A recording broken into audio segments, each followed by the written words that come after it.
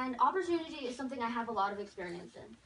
Whom one is born to somewhat defines a person, and I've been given an unfair advantage that most do not have. While I was not born to a vast amount of early money, I was given free reign of my own thoughts. Being able to think, being able to shape my own opinions, it gave me the mental freedom that I have today. My father, he is an Islamic intellectual, which means that he must stay open to new ideas. And that sort of openness was passed on to me. I have grown up and continue to in an environment surrounded by scholars and philosophers of Islam. Just by walking down a staircase, I find an entire bookshelves full of hundreds of books and they're all at my fingertips. And any questions I could have about my own faith, I could simply ask my dad. Recently, over my spring break, I visited a lecture discussing the Arab Spring, which is the revolutions and the results of many Middle Eastern countries. And earlier, I visited an event hosted by my father and his colleagues, featuring John Carney, who will most likely be our next governor. And during the summer, I went to the International Institute of Islamic Thought to listen to a seminar on the Constitution of Medina.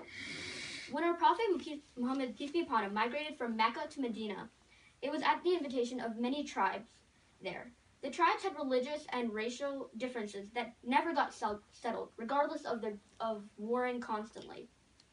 They needed a leader who could bring peace and stability to the area. The Prophet, peace be upon him, signed a contract with them, and which served as the constitution of the new state that he formed in Medina. According to this constitution, all people of all races and religions had equal rights and duties to the state that the Prophet ruled by consultation. It was a great conference, and it told me that Islam started as a democracy, where everyone was treated equally, much like the U.S., at least in principle. But these were just events in the country. I have also been to Muslim countries all around the world. Turkey and Morocco are instances for my dad's conferences. I was able to visit amazing mosques and religious wonders, including Hagia Sophia, which I'm sure you guys all know. I'm not here to boast, but I can say I'm lucky to have all these opportunities, and so well are you. The fact that we're all here today in this country shows how gifted we are. Because we're here in America, where the only thing that our differences are the excuses not to enjoy each other's culture and religions and to share our own peace.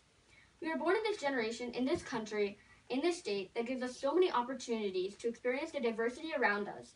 Going to school, you can really see diversity, and with what I was taught, I chose to embrace other cultures instead of pushing them away. And that's what we should all do. America allows us the freedom of religion that we deserve, and everyone takes advantage of it, choosing their own faith, like all of us. But the privilege of diversity of race and religion is something that we see every day, and we should accept that and take advantage of that by engaging in activities like this. But other than the freedom of religion, the First Amendment grants us the freedom of speech. This, in a way, expands our freedom of religion.